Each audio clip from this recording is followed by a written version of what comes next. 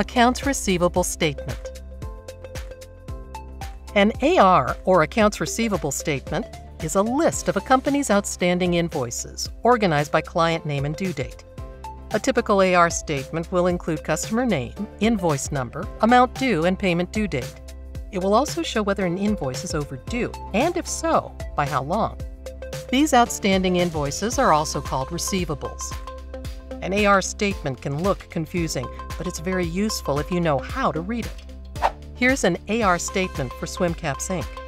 Youth Swim has an invoice that is over 90 days past due. The other 3 invoices aren't due yet. They total $10,700, about 1/3 of the company's total receivables. They are all coming due at the same time.